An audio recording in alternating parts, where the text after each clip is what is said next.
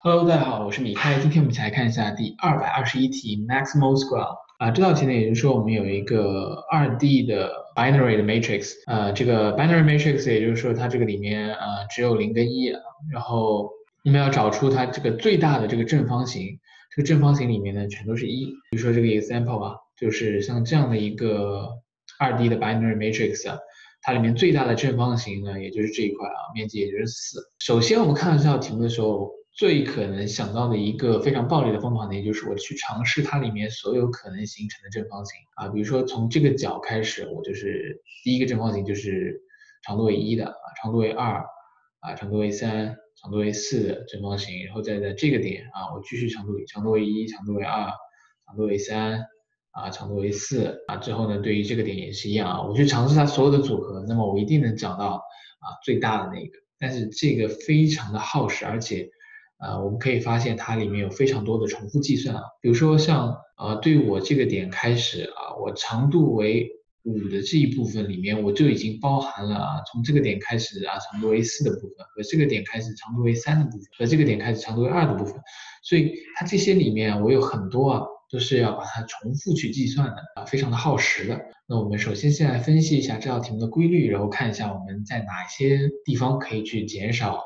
我们的这个计算比如说我们有一个这个全一的 binary matrix， 那对于这个点来说边长为1的时候，它只能形成这个一个正方形。那对于这两个呢，它们两个无法构成一个长度为2的正方形，对不对这一横条全都是1，然后对于这一竖条呢也都是一样全都是1。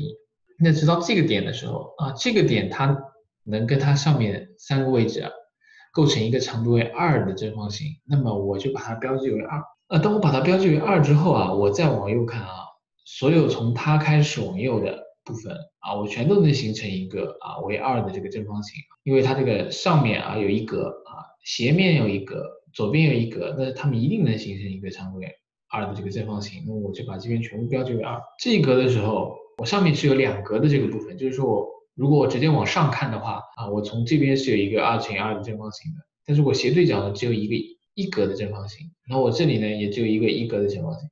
那我最多也只能形成一个2格的正方形，所以我这边就是2。但是到了这个点就不一样了这个点它上面那个格子代表从它这个格子开始它有一个2乘以2的正方形，那么我把它框起来，也就是然后它的斜面这个2呢，代表它在斜对角有一个2乘2的正方形，然后我的左面呢也是一个2乘以2的正方形实际上呢就是说如果我这3个角上都是2的话，说明我上面有一个2乘以2的正方形，斜对角有一个2乘以2的正方形，然后左边有一个2乘以2的正方形。如果我这个角它是1的话，它一定能形成一个3乘以3的正方形那么这样的话，我相当于我发现它是可以构成一个大小为3的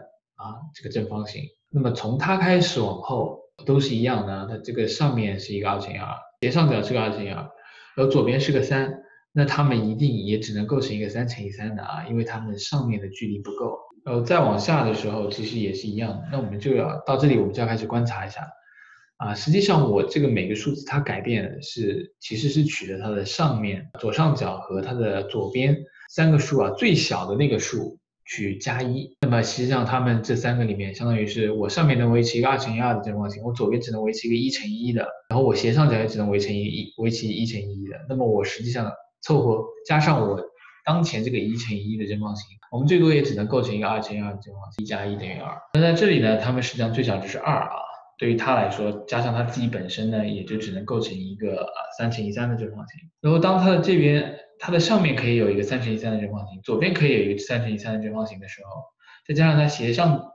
左上角也能构成一个3乘以3的正方形，那么我们一定知道我们当前的这个角它是可以变成一个4乘以4的正方形。那我们观察到这里，我们已经可以看出来最大的这个正方形的规律呢，也就是说我是观察我的这个位置的上方跟左边和我的左上角，它们3个数字当中的最小值加1，也就是我当前这个位置它能构成的最大的正方形的面积。那我既然知道了这个，那么这道题目基本上已经有一个解了我们可以看一下。一样我们首先把它的行数给拿出来如果我的行数是小于0，我直接 return 0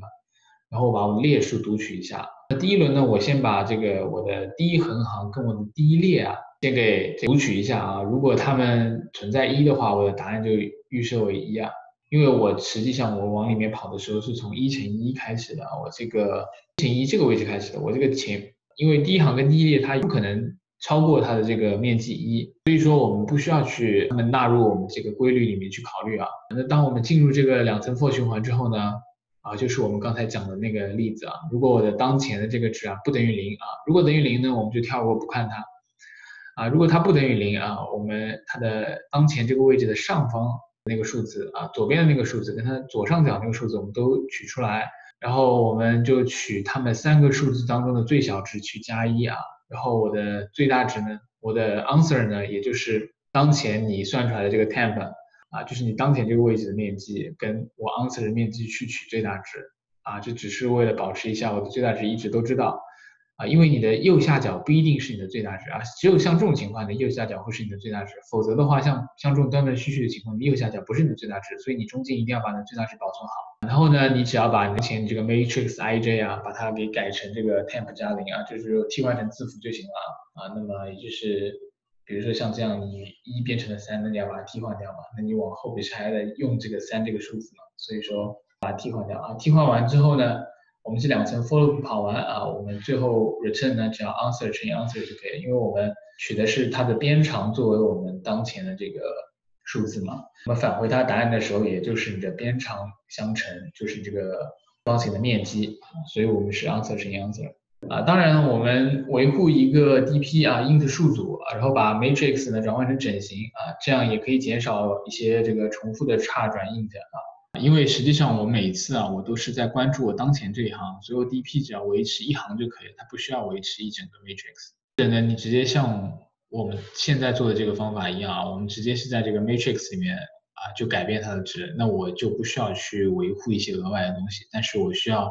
因为它就是一个差的 matrix 嘛，所以我们要不停的去转换来转换去不停的换回去，所以呢它会损耗一点时间。但是呢，就算这样，我们速度也不是很慢所以说我觉得还可以接受，所以我就没有改了。但是如果大家想要把它更优化的话，维护一个 DP int 数组也是可以的，中间换时间。那么今天这道题呢也就讲到这里了。那如果大家有什么疑问的话，可以在视频下方给我留言。